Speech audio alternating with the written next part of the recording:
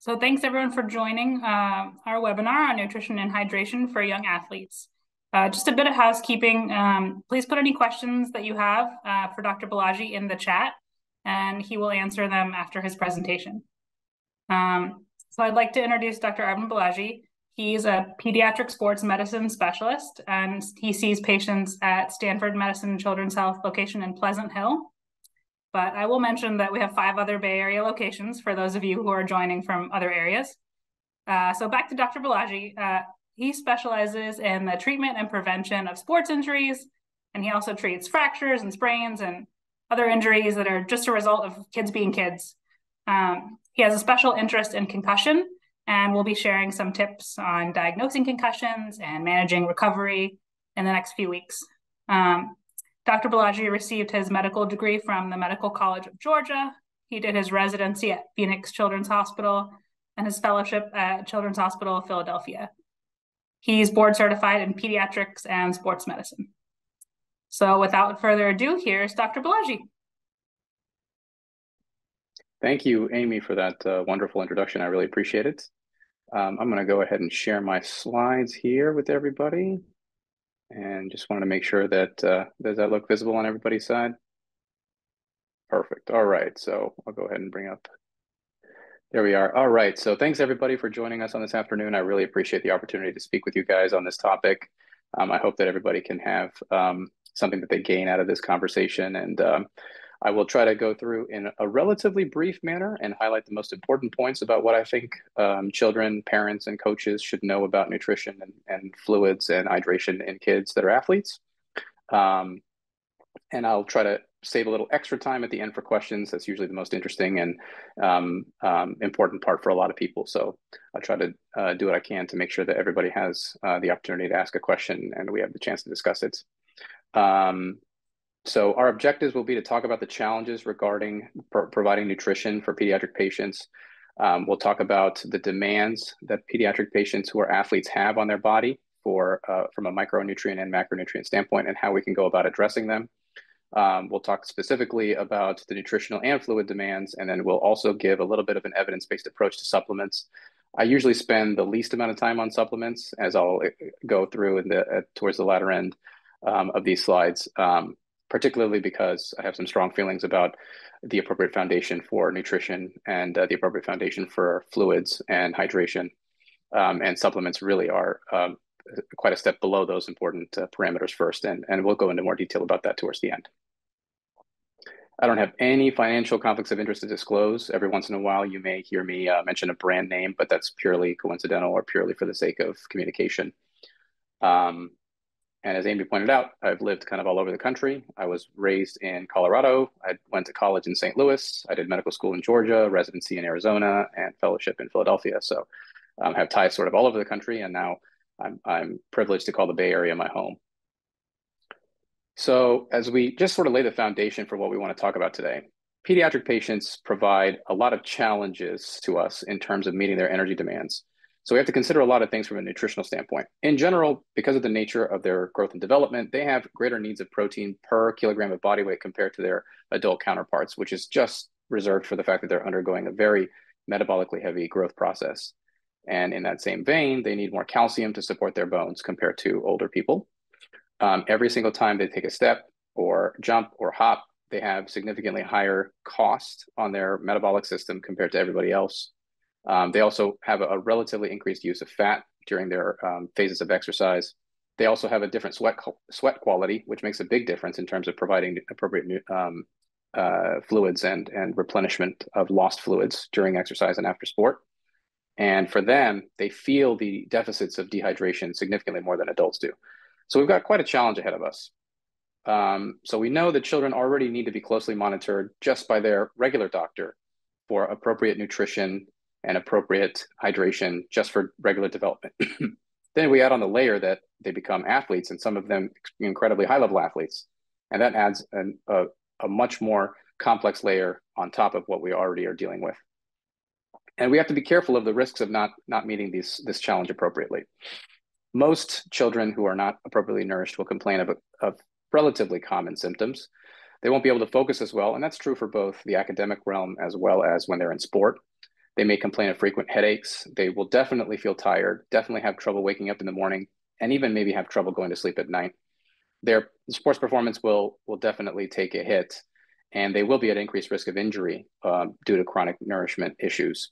And so there's some obvious serious consequences of not meeting this demand that we need to be aware of as we're figuring out how best to provide nutrition and how best to provide hydration.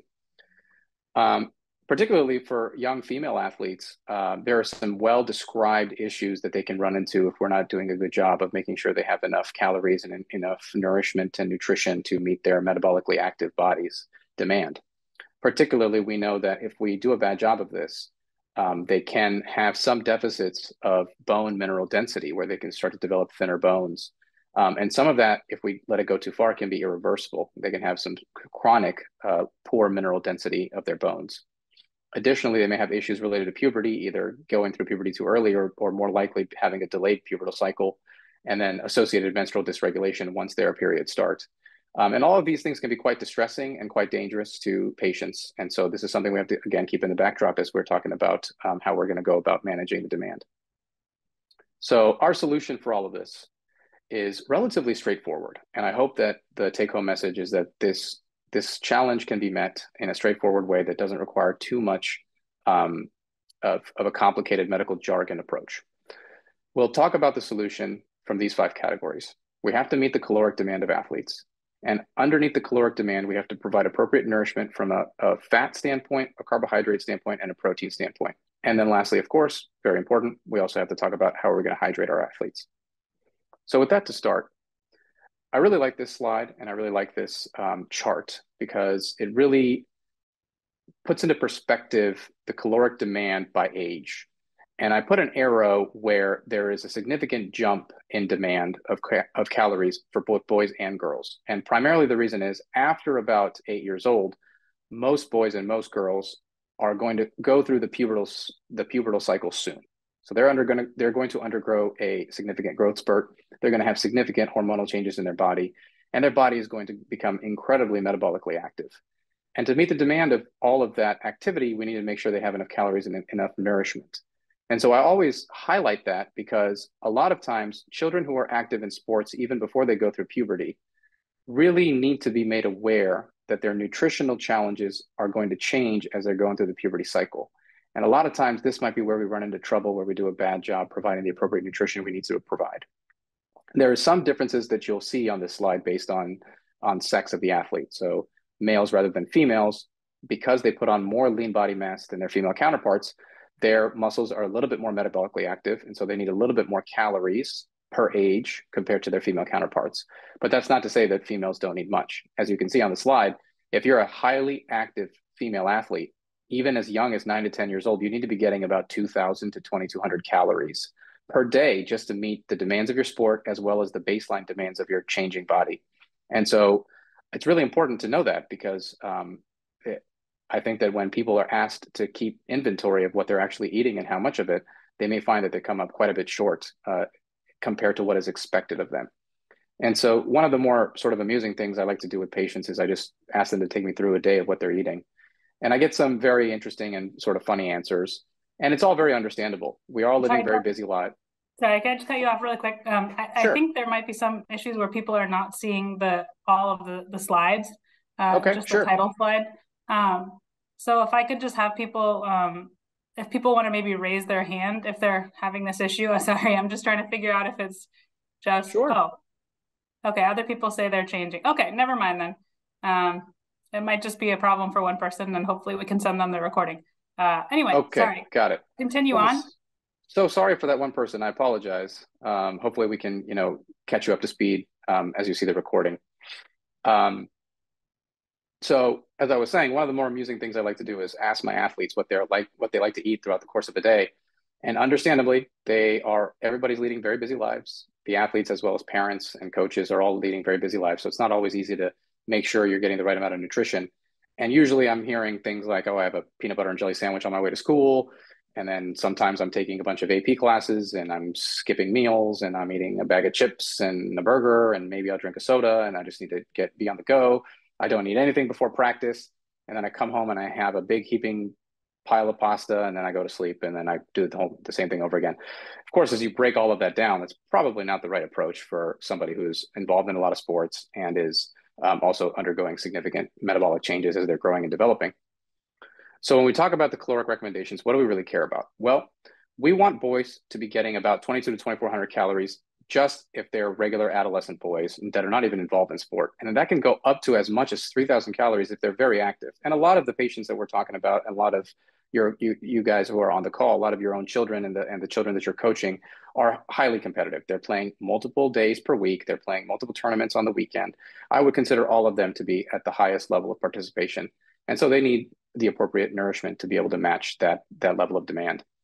And additionally, for girls, it's less, but it's not by much. I mean, we're still expecting our girls to be able to get 2,400 calories if they're very active in multiple sports or very intense in even one sport. And particularly for boys and girls who are involved in activities that really emphasize a certain physique or leanness, whether that's intentional or unintentional. And some of those might be track and field, cross country, dance, gymnastics. We have to be really cognizant of the fact that there is a higher risk in that specific population that they may not be nourishing themselves well enough in order to meet some other demand that is expected of them. They'd be among the higher risk category for chronic undernourishment. So this is a quick example. Like if you have a 50 kilogram female adolescent basketball player, you can just do 50 kilocalories per kilogram per day as a rule of thumb. So you do 50 by 50, you get about 2,500 calories per day. So a highly competitive adolescent female who weighs about a normal weight would require about 2,500 calories a day. And I think when people go through and they calculate individually for their own, for themselves, as well as their children, and they try to see, okay, are we really meeting that goal? The common thing that I hear in my experience is that, wow, we're quite short. We're not quite reaching the exact place that we're supposed to be reaching. So as we talk about the macronutrients, we've talked about the calories. We'll talk about each of the three macronutrients. I'll spend the least amount of time on fats because it's relatively, it's important, but it's relatively straightforward. We know that children need on average, a little bit higher demand of fats, healthy fats in their diet compared to the adult counterparts. So we would say about 25 to 35% of the daily caloric intake should be from healthy fats. Sources of healthy fats are like nuts, avocado, certain different types of fish. Certainly excessively greasy food would be a bad option and would be more on the saturated fat side, which would be less healthy and less metabolically utilized by the body. But I'm not spending too much time on this because children don't necessarily one-to-one burn more fat for fuel than adults. So even though they're oxidizing more fat in their body, that doesn't necessarily mean it's going straight to being utilized for activity. And it's not like eating a fattier food is going to make you a better athlete from a nourishment standpoint. In fact, children, like I mentioned before, are undergoing a period of rapid growth. And a lot of that growth is utilizing fats and the substrates that our body uses from fats to create hormones and other sorts of chemicals that are important in the growth cycle. And so this isn't necessarily related to sport. It's just related to the general nutrition that we need to be watching over as our kids are growing and developing. Protein is incredibly important, and we'll take some extra time to make sure we address this. Again, protein, just like fat, is not necessarily a particular source of energy that the body is utilizing for activity. But it only gives about 3 to 5% of the energy that you might expend during exercise. But we know that it's incredibly important for rebuilding proteins, both the micro and a macro structure of proteins that are involved in muscular growth, muscular recovery, as well as other processes. So for those reasons, it's incredibly important to make sure we're nourishing our children with the appropriate amount of protein, especially if they're a high-level athlete. And it's also important to make sure, as I'll touch on later, that protein, in addition to carbohydrates, are taken in at the appropriate quantities to make sure that they're working hand in hand and making sure that we are providing appropriate nutrition. So when we talk about a non-athlete first, we'll just set the basis here. Generally speaking, the regular non-athlete needs about 12 to 5% of their caloric intake to be protein. So if you arbitrarily pick a number between there, 13%, and the normal adult should get about 2,000 calories a day, you get about 260 calories. Every gram of protein has about 4 calories per gram. So if you do the math, you get every patient who is not an athlete and who is of general adult weight should be consuming about 65 grams of protein per day. Now, the traditional Western American diet that is not too restrictive is easily going to hit that mark without even trying. Most of us are probably consuming 65 grams of protein a day if we're not on any particular sort of restrictive diet. And so it's relatively easy for non-athletes to meet that goal. Now, the challenge is with athletes, we pretty much have to double that. So when we go from what we just said about adults, where they need about 0.8 grams per kilo if they're not active, if they're relatively sedentary, our highly metabolically active young athletes need about twice that, somewhere between 1.2 to 1.7 grams of protein per kilo. So if you have an 80 kilogram child, they need to be getting in about 120 grams. Most of the time, they're still able to even get that. The natural innate drive that they have for hunger during the growth process is enough to meet the demand with the resources we have available in the United States. But I always caution people to take inventory themselves, do the calculations, right? Use any of those free apps that are out there that can tally up exactly how many calories and grams of protein you're consuming per day, and make sure you're actually hitting that mark. It's incredibly important. And then I commonly get asked about what about gaining weight? Like how do we advise our children how to safely gain weight? I am not a fan of any of the dirty bulking. I know there's a lot of different crazes out there about how to appropriately gain weight. The underlying idea is right, which is that we need to consume overall more nutrition. If you're trying to gain weight, you need to take in more energy in order to create a larger body. By principle, that is absolutely correct. However, just shoving things into your body for the sake of being able to consume more and more and relentlessly exercising is not the most efficient way and can be a little bit detrimental in other aspects. It can lead to problems related to metabolic syndrome, cardiovascular health, and those sorts of things. So rather than allowing patients or recommending that patients do that, I try to provide a more stepwise approach to how can you increase your weight in a healthy manner. It generally comes down to increasing your daily amount of protein intake and increasing your daily amount of carbohydrate intake. And as a consequence of raising both of those, you're going to end up taking in more calories in an appropriate amount of ways. So simply put, if you want to gain a kilogram of body weight, you generally want to consume about 1.5 grams of protein and 30 grams of carbohydrates in addition to what your baseline nutrition already is. So I have some simple calculations there. 4 kilograms ends up being roughly about 10 pounds. So if you're trying to gain about 10 pounds, you want to make sure that every day you're consuming about 6 additional grams of protein and about 120 additional grams of carbohydrates. When you do that math, you end up getting an additional about 500 calories per day in order to make that gain in weight. If that's the goal, that's how much you'd need to consume.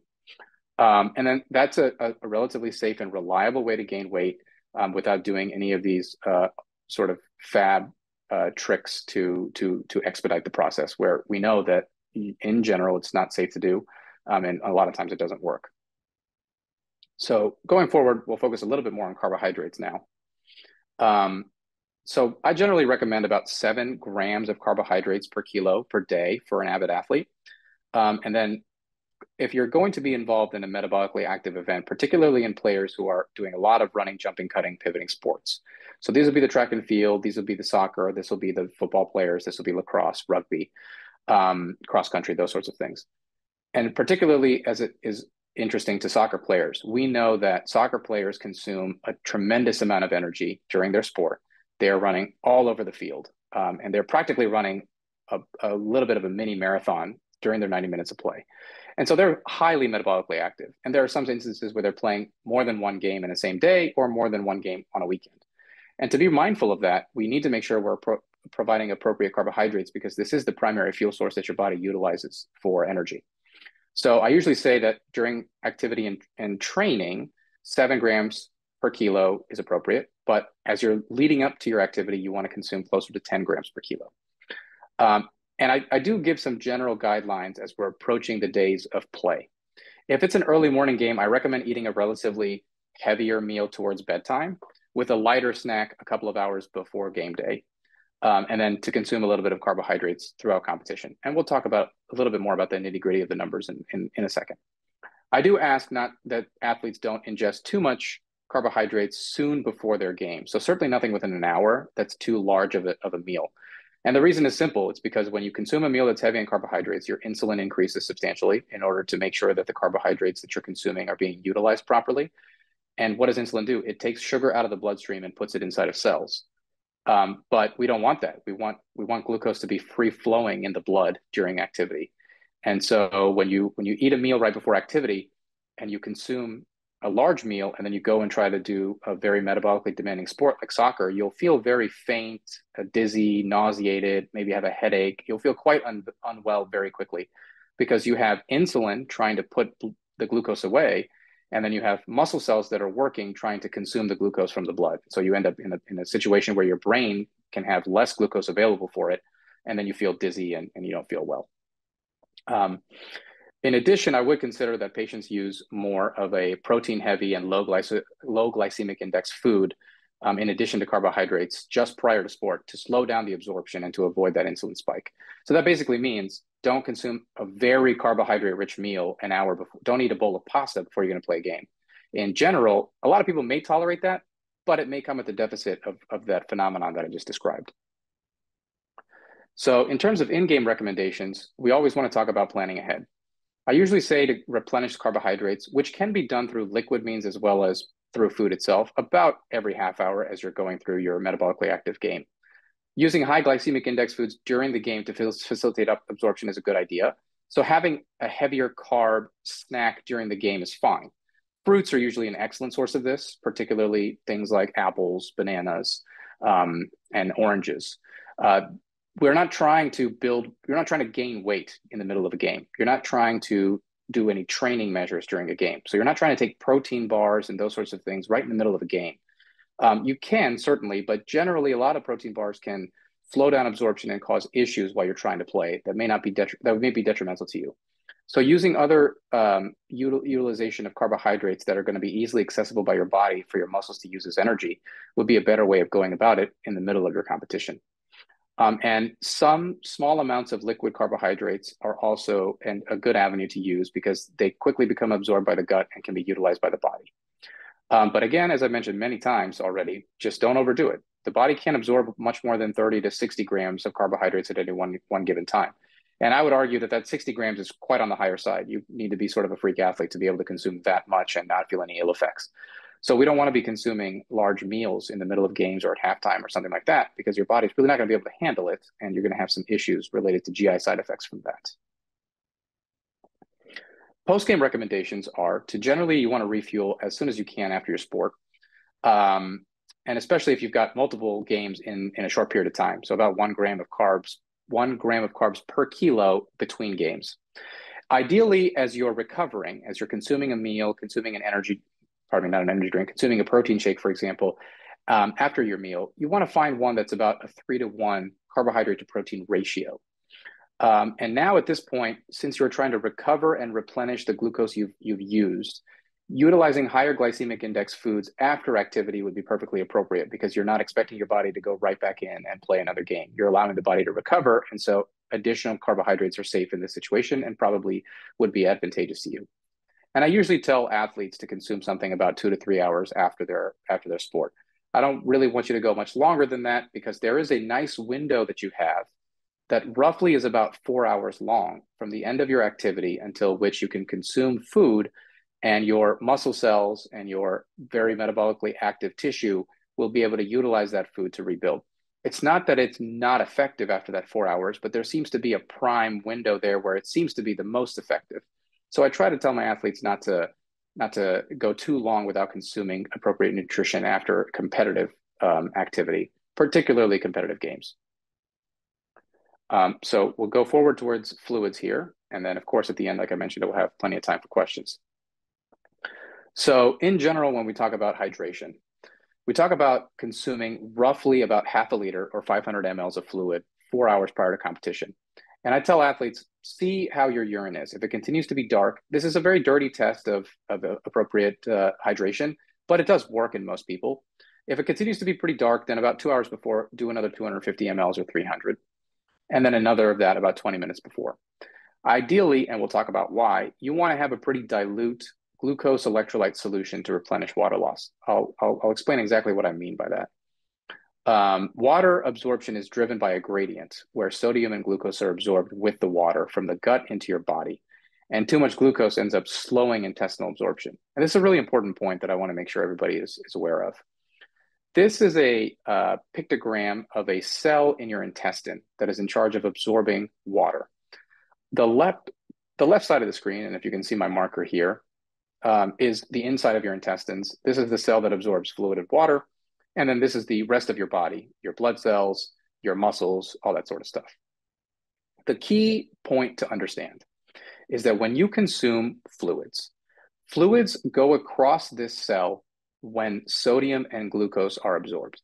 So the primary way of getting water into your body is by also absorbing sodium and glucose.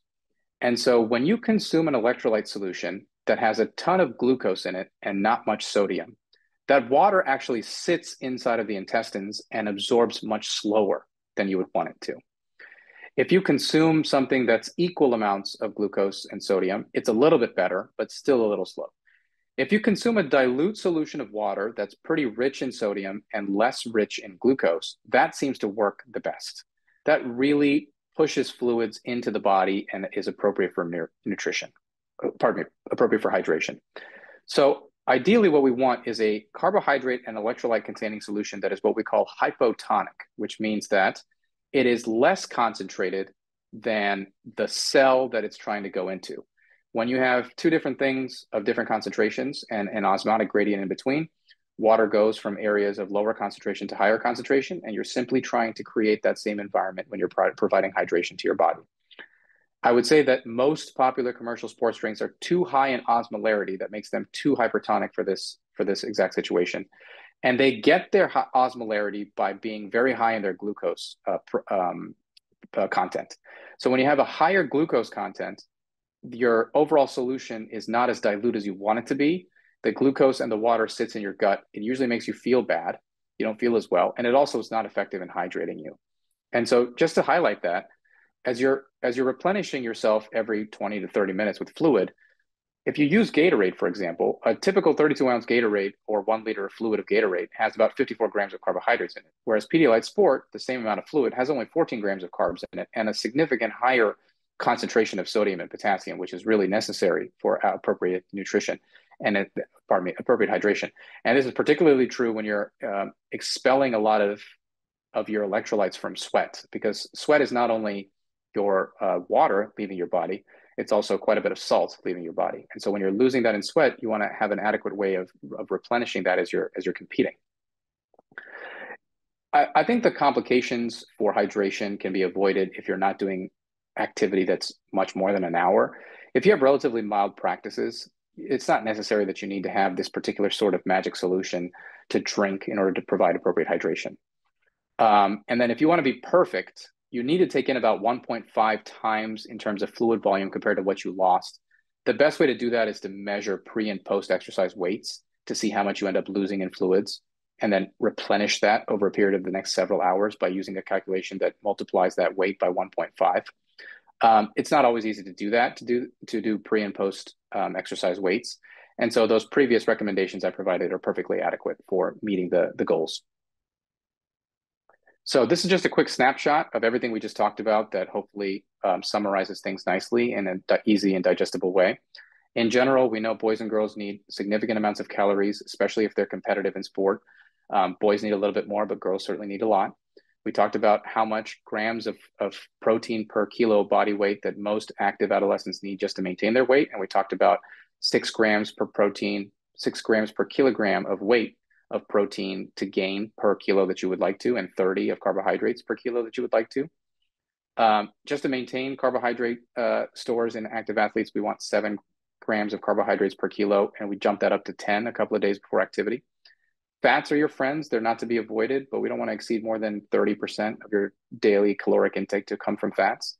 Half a liter of a water solution or a hypotonic electrolyte and glucose containing solution 2 to 3 hours before sport is adequate hydration, and then a couple of extra 100 mLs before sport. And then carb containing fluids only if you're going to be competing for more than 1 hour. So we'll talk about the micronutrients real quick. There's not many that we need to really touch on. The big ones are usually related to iron, which is really important for endurance athletes, of which we consider soccer somewhat to be on that spectrum. The changes of iron utilization is important to note when you have athletes that are undergoing puberty. You can see that for most of these situations, you need about, beyond that highly metabolic period, you need about 11 milligrams for boys and 15 for girls. And then before that period, you have some different numbers there.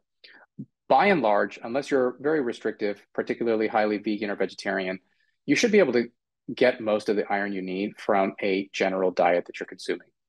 If you are vegan, if you are vegetarian, or you have any specific restrictions to particular food sources and you might be concerned about your iron, it's certainly appropriate to see somebody that can look into that nutrition facts for you, provide you with some advice, even check an iron level and what we call a ferritin in order to get an idea of if everything is being met appropriately.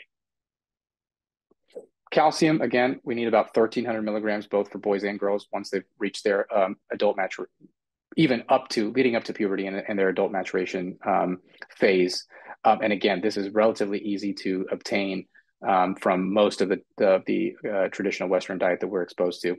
It's, as I've mentioned that several times now, if you do find yourself in the camp of somebody who's highly restrictive, it can get a little bit tricky to make sure that you don't have any nutritional deficiencies, both from a macronutrient and micronutrient standpoint. And it requires kind of more of an in-depth one-on-one conversation to go through your entire profile of what you're consuming and try to see what deficiencies there might be in particular parts of nutrition that you might be lacking, and then how to appropriately replace that. So we'll talk very briefly about supplements. So I will talk about the ones that we know that there seems to be the highest evidence to support. Creatine is a supplement that is relatively easy to obtain over the counter and relatively inexpensive. The idea behind creatine is that it provides a high energy phosphate bond to your muscle cells so that they can continue to work and put out power, even when they might be in another situation starting to lose that power. It's been pretty extensively studied in adults, and it seems to be pretty safe for kids, at least at the age of 15 and older. It's probably safe for kids even younger than that age. It just hasn't been examined quite that much. As long as you take about 5 grams of creatine per day, it is going to have some very modest improvements in overall strength and power output. It might not necessarily be all that helpful to endurance athletes. So I'm not quite sure that most soccer players would benefit very much from taking regular creatine. Certainly it can help. I think it would provide some strength benefits, but I'm not convinced that it would make a big difference. Now, I would say it makes a bigger difference for somebody like who's an offensive lineman in football who needs that excess energy and excess muscle power output. It might make a big difference for their day-to-day, but it's probably not going to add much more to your ability to do a cross-field pass if you're playing soccer or something like that. So, and it's certainly not a nutritional replacement. It is simply a supplement. Now, caffeine is another supplement that I consider that's been studied extensively in sport, and it does show a very mild ergometric improvement in terms of activity. And I usually say like about 50 milligrams of caffeine 50 minutes before sport. So that's about 6 ounces of black coffee before you play can have a very, very mild improvement in your focus and performance. Again, for kids younger than 12, we don't have any evidence that it is helpful or harmful. We just haven't looked into it. And again, this is something that I say is the least important thing. But if all the other things are being met appropriately and you want a little bit of a competitive edge, a little bit of caffeine prior to sport, particularly on competition days, can probably be helpful. I do say that with some caution, and I say, please don't think that I'm recommending anybody take caffeine pills, energy supplements, or anything like that. The safest way to do this would be to consume tea or coffee that consumes a reliable amount of caffeine in it, and not any of these energy drinks that have 200, 300, 400 milligrams of caffeine. That's definitely not what my recommendation would be. And as I've already said, I would rather we are very methodical and careful with all of the consumption of nutrition and hydration before we even worry about caffeine. So on that note, what I usually say is that we need to talk about the pillars of health and wellness, which is true for us as adults, and it's certainly true for children. We have to maximize and optimize our appropriate nutrition. We have to maximize and optimize our hydration. We really need to make sure our children are sleeping enough. Somewhere between 8.5 to 9.5 hours of sleep in a developing child is important. And then exercise, which is sort of easy for us as we're talking about athletes and they're already getting robust amounts of exercise. And then lastly, appropriate amounts of social interaction within the family, within appropriate peer groups and friends is incredibly important. If we meet these 5 pillars, supplements and all of the other sorts of minor aids that are constantly shown to us through media and other forms are really not going to make much of a difference in a patient who has all of the other five pillars met. And I would say trying to use a supplement to overcome any of the deficits that we might run into from not doing one of the other five pillars would be the wrong direction to go. So if you're not eating enough, if you're not sleeping well enough, and you're trying to overcome that by consuming more caffeine, we're probably not doing the right thing. We need to address one of these pillars if there's a deficit, and we would go farther in doing that. All right, so apologize if I spoke a little quickly, but I did want to get through all the slides so people had enough time to ask questions, and I'm happy to address any and all of them that we have today. Thank you so much, Dr. Balaji. And yeah, we will be sending out the recording. So you can take another listen. I think, yeah, there's a lot of great content there. And thank you to everyone for submitting your questions. So the first question is about a 10-year-old and gaining weight is tough for her because she's very active. And, you know, her parents, I guess, are wondering if there are any maybe more impactful meals, you know, if there's any like tips you have for really like maybe high protein or, you know, efficient foods that would be good to help her gain weight a little bit. And also if you have any thoughts around the timing of meals, if there's a good way to time them to help her gain weight. Yeah, it's an excellent question. 10 years, a child that's a boy or a girl at the age of 10 is highly metabolically active. So that's really the type of child that I would say, if you're a very active athlete at that age, you're going to have a significant high demand of calories in order to be able to not even gain weight, just to maintain what you're at. So the first advice I have for parents in this situation is to just document and keep track of what a child is actually eating throughout the day. Get like a week or 2 weeks worth of data. And you can use any of those, like I mentioned, apps online or on mobile apps that tracks exactly how much calories is in each thing that you eat and how much macronutrients are in each thing, and tally it up. At that age, I would expect about 2,000 to 2,100 calories per day would be required just to maintain weight, and then a little bit more than that to gain. And so if we're trying to gain weight, I mean, I feel like I'm already putting quite a challenge ahead of most parents when they say you need to make sure your 10-year-old is consuming 2,300 calories a day. It's actually not that easy to do. And so that would be the first thing I would say. Get an idea of how much she's consuming and then figure out how much more she needs to do. Protein-rich meals would be most, as long as you're not restricted to any sorts of sources of meat products. Most meat products have robust amounts of protein in them. So chicken, turkey, those are excellent sources. Even red meats are perfectly good for that, such as steak and those sorts of things. If you're restricted from that standpoint, nowadays there are lots of vegan and vegetarian appropriate protein-rich options that people can look to if they do a little bit of research online to sort of uncover which ones have a lot of protein in them. The only caveat is that some of them can be quite expensive, which can be difficult, but they're certainly out there. Protein shakes, I think, are absolutely suitable to consume. The problem with protein shakes in general is that not all of them are arduously tested. And so it's not always the case that when you just buy any protein shake, you're actually getting what's on the label in the product. And that's because the FDA doesn't oversee proteins are considered a supplement, and they're not overseen by the FDA. And so the FDA is not going around to every company ensuring the quality of every product. There are some third-party tests out there that will sort of stamp their label onto protein shakes that they've tested and say, yes, this particular product does have in it what they claim to have in it.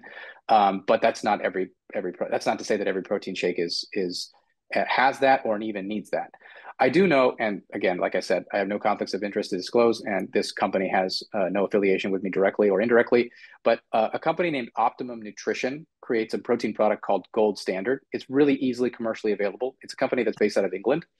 And their product has been tested over and over again and truly has the actual thing in it that they advertise is in it. So their nutritional facts are adequate. So something like that, a protein source, a couple of protein shakes per day, looking through the fine print and making sure there's no allergies and no dietary restrictions as you're doing this, that would be a good way to get your protein intake and increase your caloric intake in a simple and effective way. So I usually recommend something like that for patients who are trying to make sure their child is getting the appropriate kind of nutrition.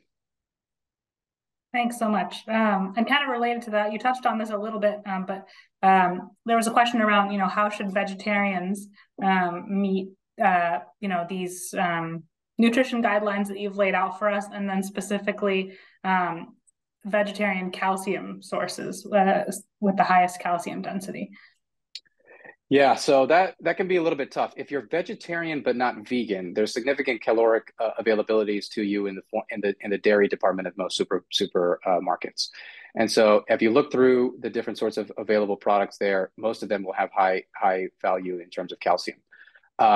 That could be definitely a bit of a challenge, though, if you're vegan, because you're probably not going to be willing to be consuming those sorts of animal products, which is totally understandable. At that point, I would usually say that you might be one of those patients that might benefit from just taking exogenous calcium as a supplement if you're truly at a deficit. If everything else you're consuming is truly not meeting your appropriate calcium intake, and you have a very restrictive diet, you might be one of those patients that might be advisable to take exogenous calcium in the form of a supplement in order to make up that deficit that you may have. In terms of protein sources for vegetarians, there are plenty that are available. Most lentils and beans and those sorts of things contain good amounts of protein. Most nuts contain good amounts of protein as well. Peanut butters, those sorts of things, certainly are vegetarian and contain protein. It can be a little bit tricky and requires a little bit of working to figure exactly how to do it.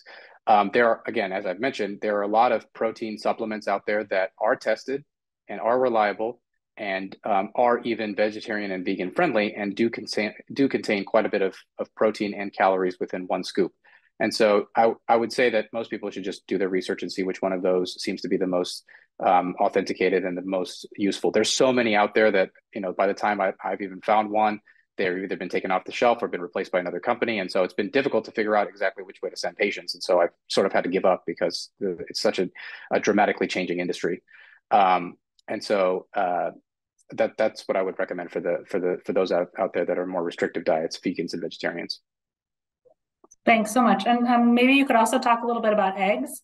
We had a question about how many eggs per day, athletic boy. I mean, they said specifically 11 years old, but if there's any, is there such a thing as too many? I don't know if there's concern around cholesterol, things like that. Yeah, consuming eggs is such an interesting topic in medicine. We never know exactly how much we should be recommending people to consume because there is, as you mentioned, there is a high cholesterol content in each egg.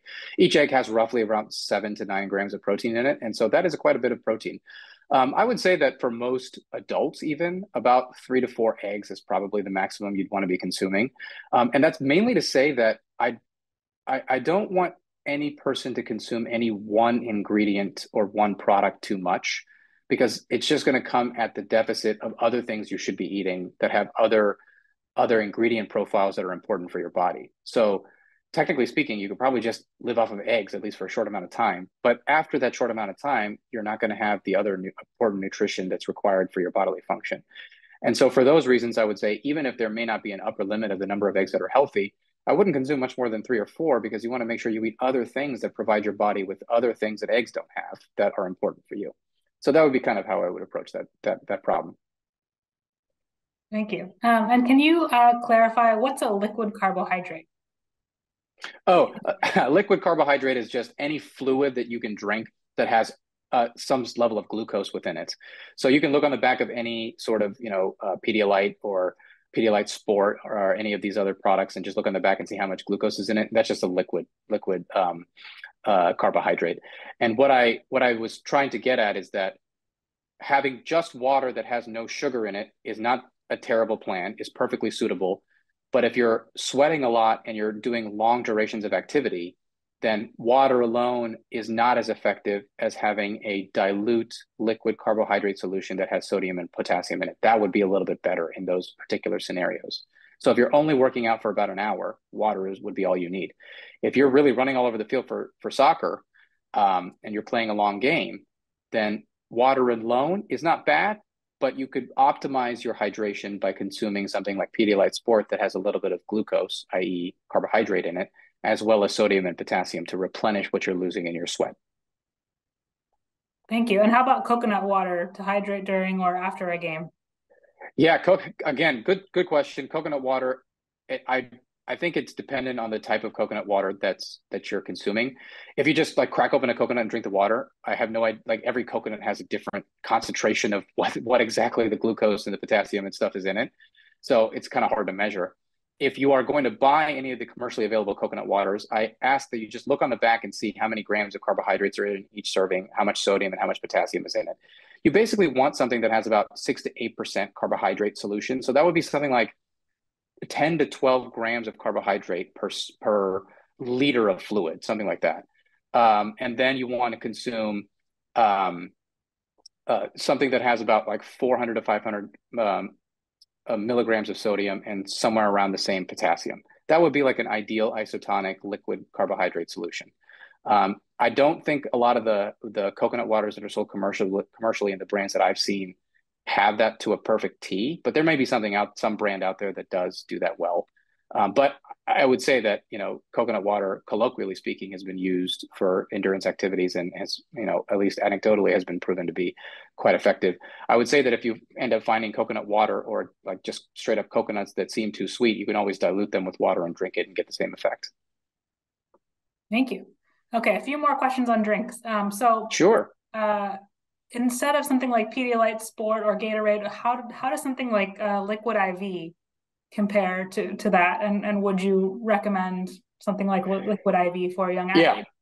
Yeah, great question. So Liquid IV is a product I'm relatively familiar with. I actually looked on, just in preparation for this talk, I actually bought a little bit of it and looked on the back of the nutritional facts. I would say it's actually pretty good. I would say that they advertise that they put a lot of vitamins in their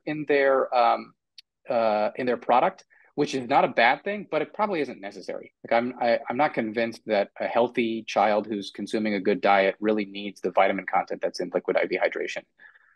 But apart from that, it does seem to have the appropriate amount of carbohydrates in it, and it does seem to have the appropriate amount of sodium and potassium and other electrolytes in it. So what I would recommend is that, from what I understood, the single packets of something like Liquid IV should be dissolved in at least 16 ounces of water and nothing less than that. So I would definitely recommend consuming the product within, don't put it in like a regular glass of water. It's going to be too concentrated. It's not going to be what you want. You want to make sure that you dilute it down appropriately based on the nutritional facts that's on the box. And if I remember correctly from reading it, it said about 16 ounces, which is about 2 cups of just standard cups of water. But I think it's actually seems to be a pretty decent product, and I think it would be safe to use. Okay, thank you. And how about Prime? I'm not familiar with that one, but I don't know if you've heard of that one either. I am very familiar with it. I get questions about Prime energy drinks all the time. There seems to be different types of products of Prime. The conventional Prime energy drink is like truly an energy drink and has about 200 milligrams of caffeine per serving, or maybe it's in the entire bottle. That's way too much. It's going to make people jittery. I don't think it may have no effect, but it also doesn't help. The other content in it is not very good. It has too much sugar, and it doesn't have the right amount of electrolytes. So I've generally steered people away from Prime if they're trying to use it as an adequate sports drink. I don't think it does what it's supposed to do. I'm not too sure about the other derivatives of the same company. They have some like Prime hydration, Prime this, Prime that. I haven't had time to like look at each and every single one of those and see if any of them are any better than their regular drink that they have advertised the most. But I would just say, look on the nutritional facts, look to see that they have maybe 10 to 12 grams of carbohydrates and that they have about a couple hundred milligrams of sodium, a couple hundred milligrams of potassium. If they put vitamins in there, so be it, probably not a big deal. But then just make sure that they're not too heavy on the caffeine or too heavy on the glucose part of the drink, and it probably would be just fine. Awesome. Okay, how about drinking like homemade fruit juice or smoothies, like in between games or after games? Is that a good hydration? Yeah, that would probably be that would be a perfect way. Maybe not for the hydration part of this, but as I mentioned, that during games, from a carbohydrate standpoint, you do want to consume something that has sugar in it that is not too high of a quality. As I was going through the slides, I said, juice. Fruits would be a good option, and I think consuming smoothies in the form of blended fruits would be perfectly fine. Keep in mind though that like blending down an entire banana and then drinking it really is quite a bit of sugar fast, compared to just eating the banana slowly over a period of 5 to 10 minutes. So there is a difference that your body detects in the way you're consuming it, even though it's literally the same thing. And so you may feel that if you do too many blended fruits or too many juiced fruits and you suck down a lot of it, it may have not the best effect on your GI tract because that's quite a bit sugar that you're consuming all at once.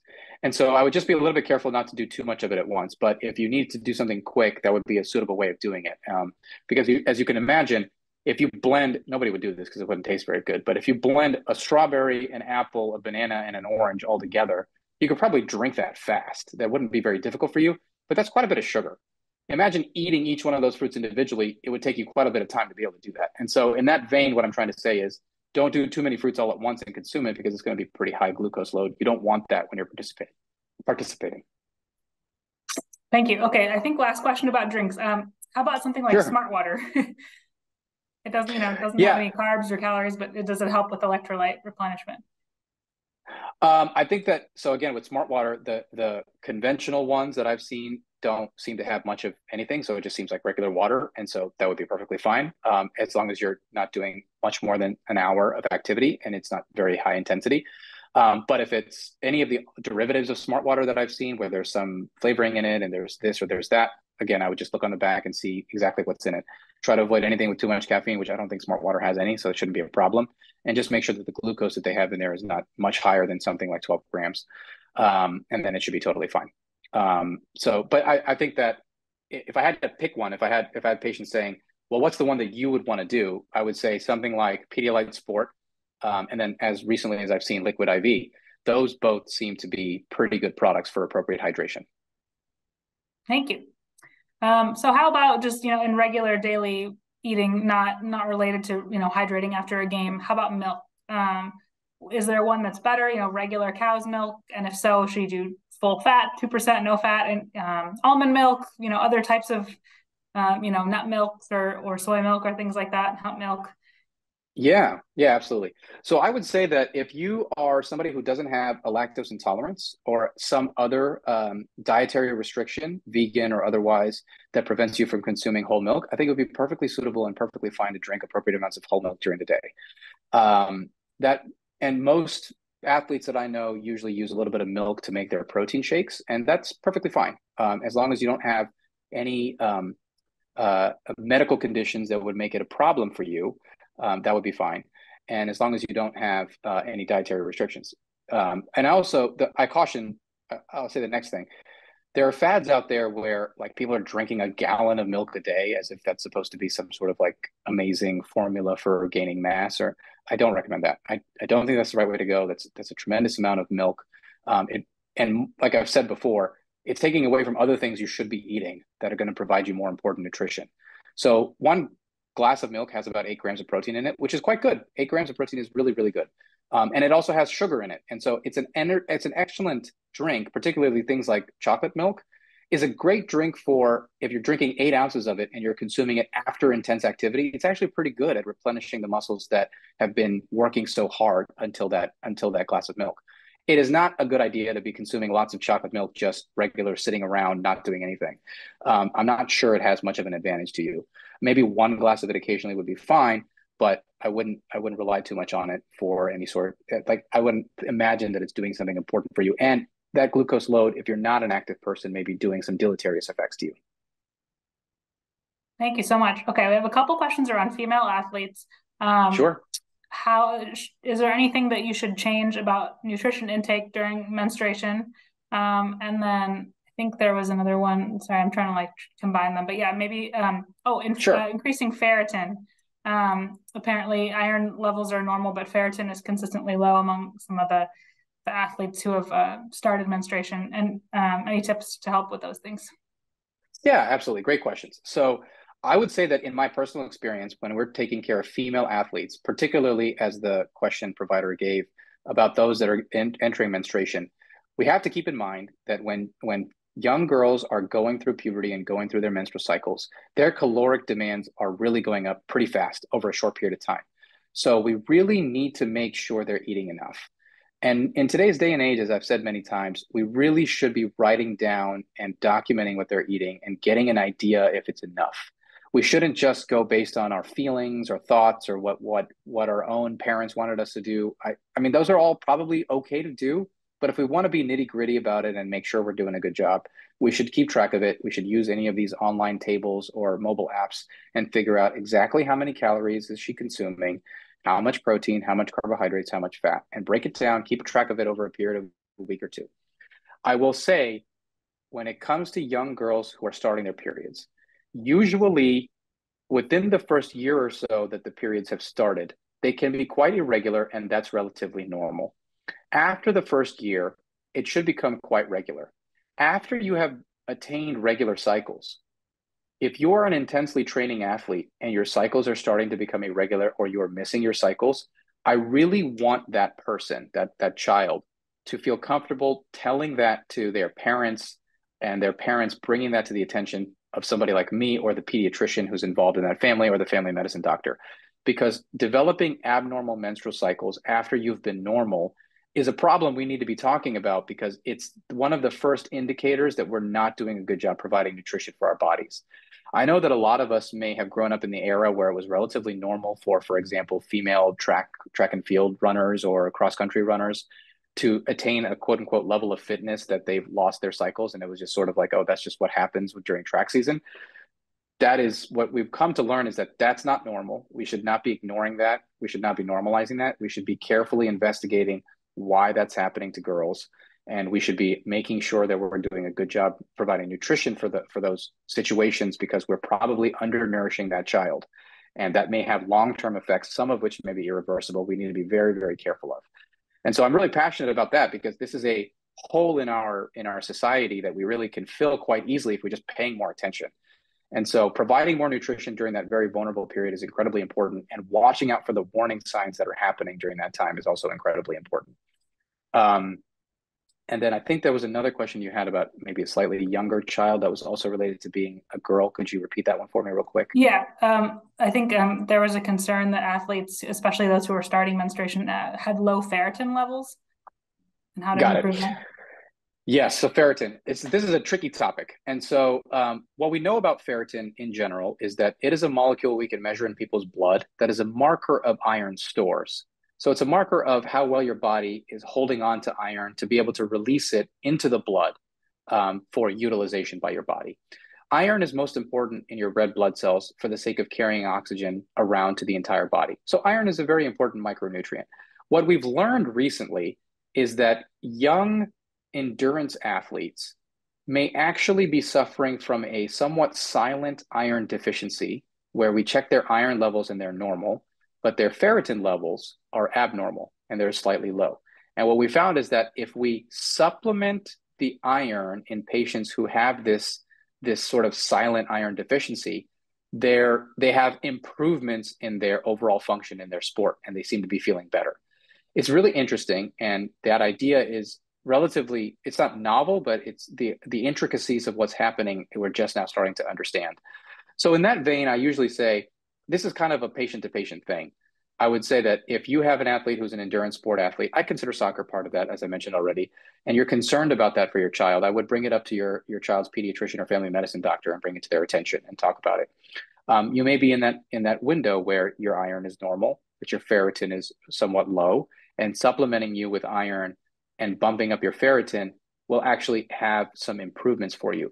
Now, I would say that if you're somebody who has that situation already, you might just want to see what your child is eating and figure out if you can supplement iron without having to buy it over the counter or get a prescription for it.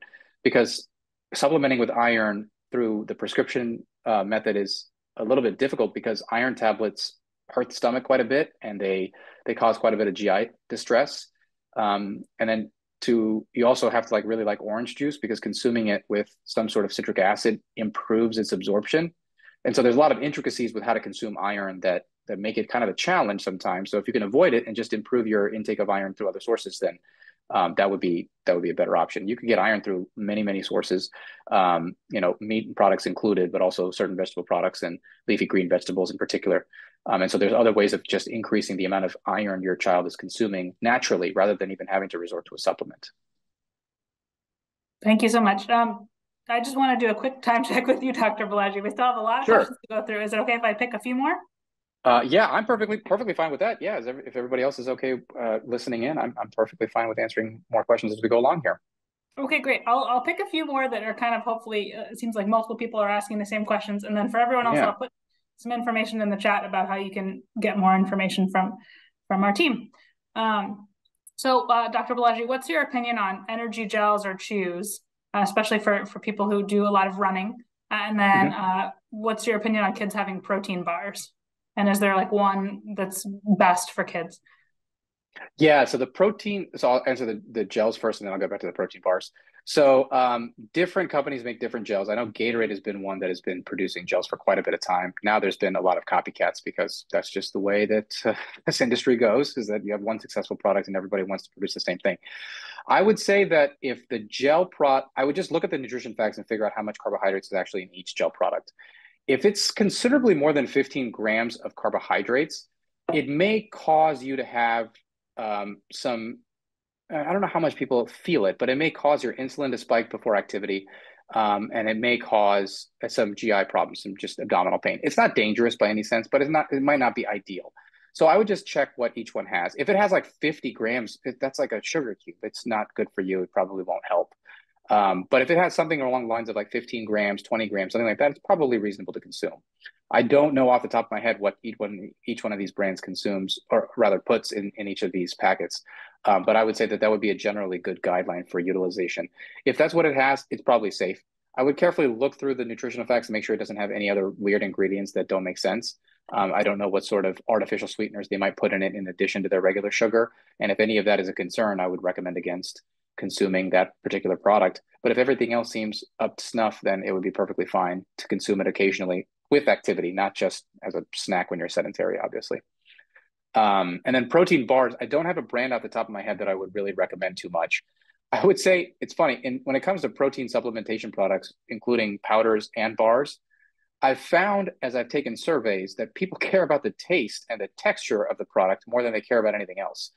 And so I would kind of say that you could do your research and kind of find out which of these third-party companies has tested any of the commercially available protein bars, and see which one seems to be actually having the protein quality that they advertise that they have, and then see if your child even likes it. I mean, a lot of these bars do not taste very good. They are pretty chalky, and I would say the ones that are legitimate seem to taste worse.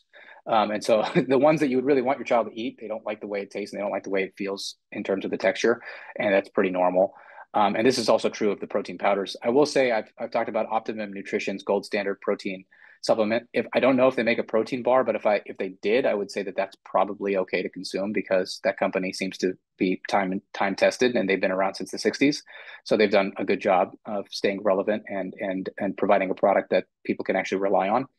But I would just say it's probably safe to consume. Again, when we talk about all of these the supplements that we're talking about protein bars, we're talking about the gel chews. All of this is in the context of somebody who's very metabolically active. I don't want anybody I don't want the advice to be that someone who's not training quite a bit or exercising regularly. I don't want this to be like some snack that people are using when they're on their off days or something like that. This should be in relative close proximity to activity, practice, training, that sort of thing. And then outside of that, on your recovery days, you should be consuming whole foods that are not terribly processed, that are appropriately meeting your nutritional demands between your days of activity. Oh, thank you. Okay, so for a soccer tournament or any kind of tournament situation where there's two games in the same day, would you recommend a snack like in between for the players? And if so, is there like a certain type of snack? Like should they be prioritizing carbs or protein or what would you recommend? Yeah, so a carbohydrate and protein mixed snack that's about 3-to-1 ratio of 3 grams of carbohydrates to 1 gram of protein would probably be ideal with sort of an upper limit. I wouldn't want you to consume much more than about 30 grams of carbohydrates in that time period between games. If you get closer to 60 or more grams of carbohydrates, your insulin spike is going to be pretty high, and that second game is going to feel really bad. You might have abdominal pain, you might feel a little dizzy, you might feel unwell, you won't play as well. So doing too much of a glucose load between the two games may have some detrimental effects. But if you do some snack or some meal, small meal that has somewhere between 10 to 20, sorry, 10 to 30 grams of carbohydrates with about 5 to 10 grams of protein in it would be a good way of providing a little bit of nutrition to make sure that you can replenish your stores, and play well for the next game. And then after that, you can pretty much eat any heavy meal that is appropriate in terms of protein and nutrition and carbohydrates when you know that you're not going to go right back into another metabolically demanding activity afterwards. And so that would be my general guidelines to what to do between games. Awesome. Thank you. Okay, I'm going to try to wrap up a few more questions into one, and then I think after this, we're going to wrap it up, and I will share some information in the chat for everyone if people still have questions. I'm sorry we didn't get to all of them. I'm sharing some information about how you can get more resources, have a one-on-one discussion with Dr. Balaji or someone else who can answer all your specific questions in depth. People had questions about how far in advance they should have their pregame meal, and any thoughts on like what would be like a good thing to serve. People were concerned, like, you don't want to have too many carbohydrates before the game, so how long before? And also there was a specific question too of like, if you have practice before a game, do you have to like factor that into the number of hours before? So kind of you can just speak about pregame food. If you have practice before a game, you do have to factor that in. It depends on the intensity of the practice. I take it as is commonly in terms of what the common situation that's encountered. The practice right before a game is usually not an intense and difficult practice. At least I hope not, because you kind of try to save that energy and that enthusiasm for the game itself. But you do have to factor it in if that's a part of what your child is doing that particular day.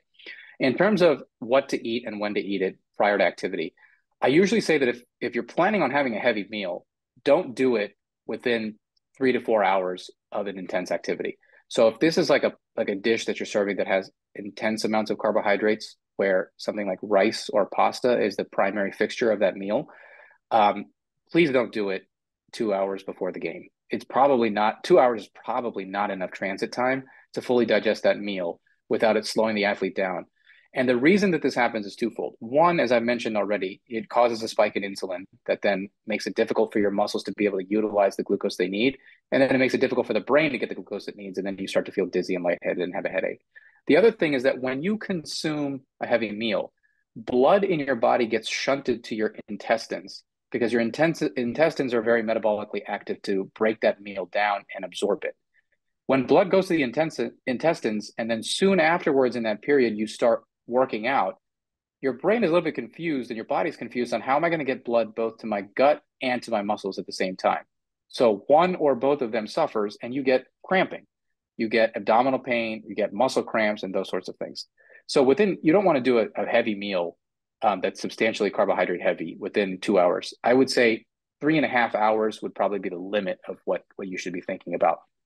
And then if you're close, if you wake up as I mentioned during the slides, if you've got an early morning game or a game that's even like 10 o'clock in the morning, your biggest meal should have been like the night before. You don't want to consume a big meal unless you're waking up at 5 a.m. or something like that. You don't want to consume a big meal soon before your game. I would say about 2 hours before the game, consuming something that has about 30 to 60 grams of carbohydrates and 20 grams of protein would be an appropriate option. And that could be a meal that's comprised, 3 eggs would get you there. Something like that would get you to your protein. And then having maybe a piece of toast or something else with that would also get you the carbohydrates. So some smaller meal like that, or any supplement that matches that exact parameter I just set, a couple of hours before the game would be fine. Once it's within 1 hour, you probably don't want to consume anything that's more than 10 to 15 grams of carbohydrates and 5 grams of protein. And then immediately before, you don't really want to consume anything other than fluids, because that's going to slow you down. It's not going to make you feel as good. So that would be my general guidelines if we're talking 4 hours, 2 hours, 1 hour, just a stepwise approach on how to get ready for the game. I would say that you're kind of at a disadvantage if you're doing practice before the game. It's difficult to consume the appropriate nutrition before practice and then have that carry over to the game. You need enough of a gap between practice and the game to consume a small snack with at least an hour in between, so that you can digest that appropriately and utilize that energy before the game. So something that has like 30 grams of carbohydrates and 10 grams of protein, as long as you have an hour between, you could kind of treat it, like I said, as if it's 2 games. As long as you have about an hour between, that would be fine. If you have less than that, it's probably still okay, but an hour would be sort of ideal between practice and the actual game.